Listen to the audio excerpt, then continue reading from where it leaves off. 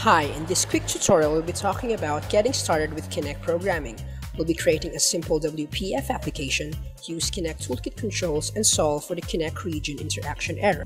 In this tutorial you need to have at least version 1.7 of the Kinect SDK installed, a Kinect sensor for PC, and a little background in WPF. Before we get started, I recommend pausing the video for I'll be pasting much of the code later. Let's create a WPF application and call it Kinect Tutorial. Next, let's add Kinect DLLs to project reference from the Kinect SDK directory. The main Kinect DLL is found inside the assembly subfolder of the Kinect version folder.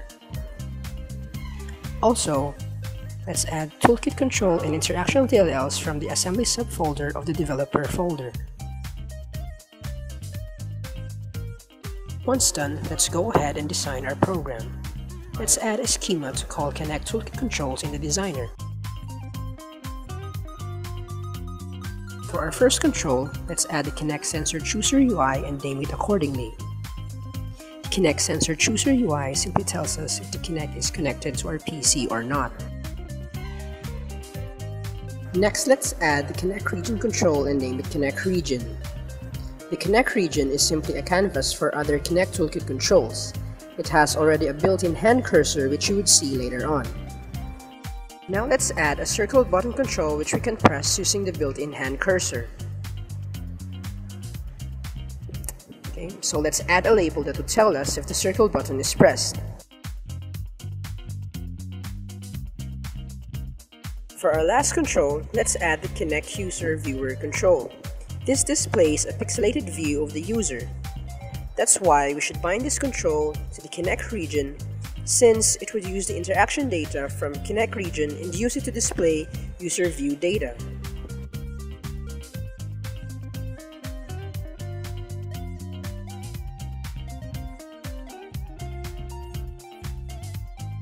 Now let's add Kinect libraries we referenced earlier in our code.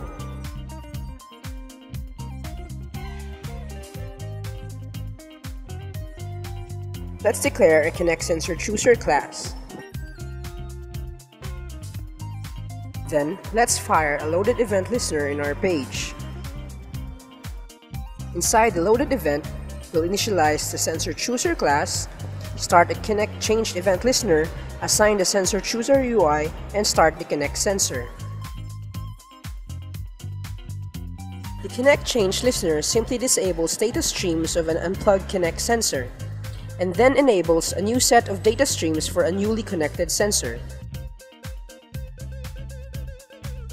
If there are no errors, the Kinect sensor then gets assigned to the Kinect region.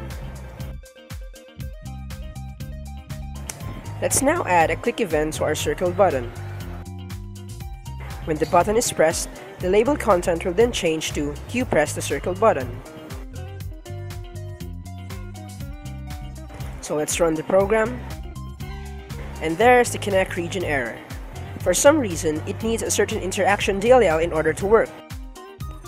That DLL is found inside the bin folder of the developer toolkit library of the SDK. Copy both 32 and 64-bit versions of the DLL and then paste it to the output folder of our project. So let's run again our program, and there you have it. Hope you guys enjoyed the tutorial. If you have any questions, feel free to ask.